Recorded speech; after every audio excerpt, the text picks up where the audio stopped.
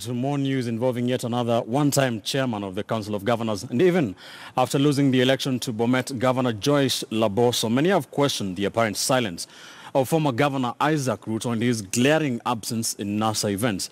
As a fifth NASA principal, speculation is rife that Ruto may be plotting to quit the opposition alliance. As I have just spoken to our senior political affairs reporter Chris Tairo, here's an excerpt of that sit-down interview. Well, a very good evening to you viewers. We have the exclusive opportunity to have the former Bomet Governor Isaac Ruto to ask him some of the questions that many have been wanting to ask him. Where has he been since the declaration of the presidential results? Well, Mheshimiwa, welcome to KTN News. Let's start by knowing, where have you been since the declaration of the presidential results? We've not been seeing you with the rest of the NASA principals. Are you still in NASA? Yes. I don't think you used to see me in the Nairobi meetings even before. And I don't think you even saw me in Bungoma. I even don't think you saw me in Ukambani. You didn't see me in Mombasa. You even didn't see me in Nairobi in the last meeting. I was basically in Bomet.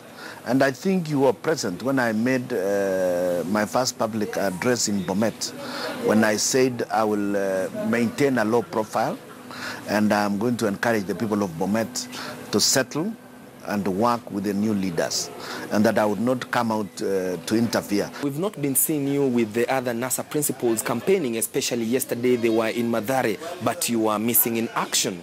I don't think you saw me in many of those rallies. I may wish to attend one or two, or I may not wish to attend, but that doesn't change anything.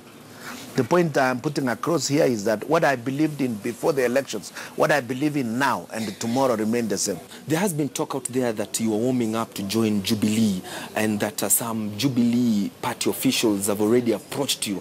Can you confirm or deny this? I don't think Joyce is Jubilee. I think Jubilee is a party. And I lead Chama cha Mashinani.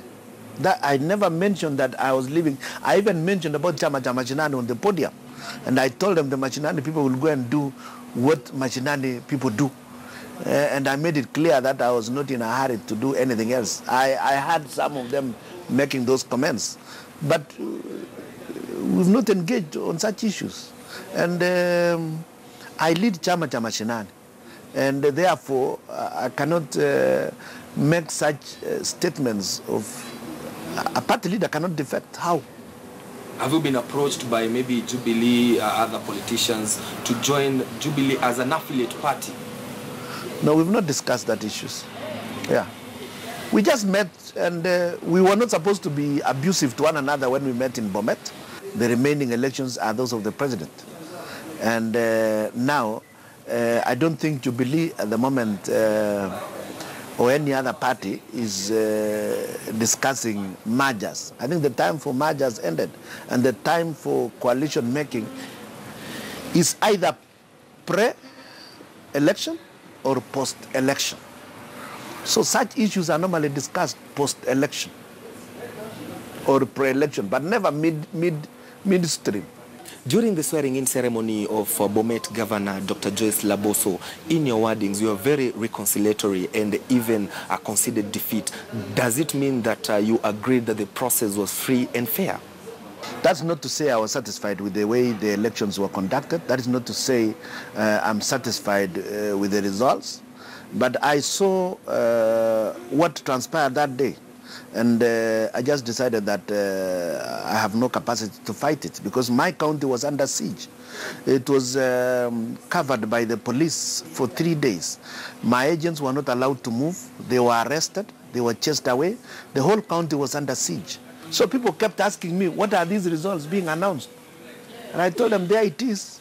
They have decided to do another Kericho, because I had seen it before. So when I saw they were doing the same thing, I went to sleep at 9 o'clock, and I told my wife, let them proceed, because they have decided that there is no more election.